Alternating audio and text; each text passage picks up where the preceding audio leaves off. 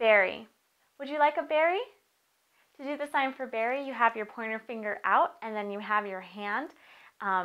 It's like circled like a straw, like a berry, and then you have like the stem of the berry or the vine, and you just wiggle it back and forth 2 times. Berry. If your baby learns to sign berries, then they can ask you to eat berries. So to teach your baby, whenever you give your baby some berries, you can just simply say, "Here are some berries." If you're consistent, your baby can make the association and then start signing. If your baby hasn't started signing, try to look for things that are really mimicking what you're doing, something that resembles it. Or maybe your baby is actually doing the sign on himself or on you. That can happen a lot. So just keep signing and your baby will catch on.